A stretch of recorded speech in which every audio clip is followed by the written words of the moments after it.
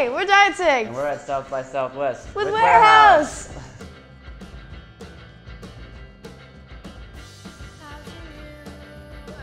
The songs we did on the EP, like we kind of wrote them in studio a little bit, so like it was pretty much like, all right, this is how we're gonna play it, record it, and send it out. But now on these new songs, are kind of like, I'm thinking a little bit more of like what I'm playing, and she's thinking about a little more like how she's playing the guitar parts, and so it's become a little more fun just because we're like actually like really digging into like how we're going about it. And then we think they're our better songs. I feel like we get better and better on every song. And actually writing in the same room together since before she wrote by herself, and then I heard them. Now it's like she has a part, and then I'm like, okay, let's make it a thing.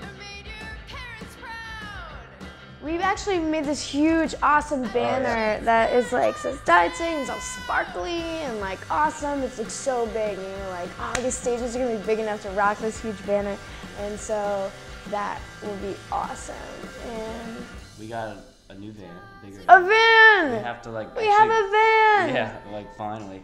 We have to like bring a merch guy now, and like, we can't sell our own merch anymore. Like they won't even let us do that, so we have to bring someone, a buddy. We're like, it was so hard BFFs are coming. Finding someone that's like, hey, do you want to come with us for like 6 weeks and just like forget everything? Throw your dang life away.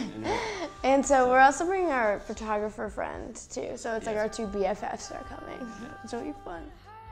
I think it's very honest. It's like, you know, you're not like beating around the bush and like trying to explain how you're feeling through like metaphors. It's just like, yo, I feel like shit right now. I'm gonna say I feel like shit right now. You know, kind of a thing. And that's what I like about it. It's just like it's cut and dry. It's like very like it's accessible. Yeah, it's accessible. And like it's not like this fancy thing, and like anyone can like sing along to like these songs. It's like lyric core or something. They'll have a name for it eventually. But like I just think that it's not fair to fans to like write these songs. It's like, what are you saying?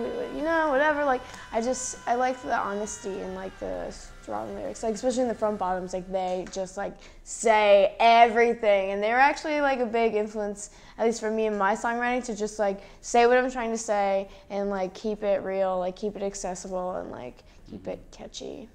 I guess like the simple ones is like it's like 50-50. It's like we only have to find one other person. Like, you know. You're like, where's everyone? Get in the van, but it's just us. And also, I think that the challenge, like we live in this like era now where like you can get in as big of a sound as you want with like such a small thing now, and so like it's just guitar and drums. That's literally it. Like I don't have any like effects on my drums or anything. I'm just pretty much straight through.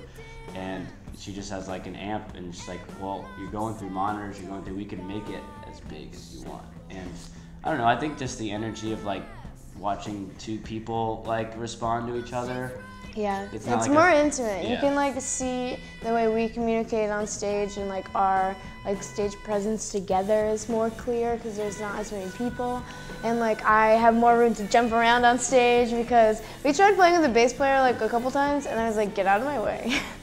And so like it's fun being in a two-piece because it's like just us on stage. There's room to dance. I mean, you're only splitting money 2 ways, which is awesome, and it's fun.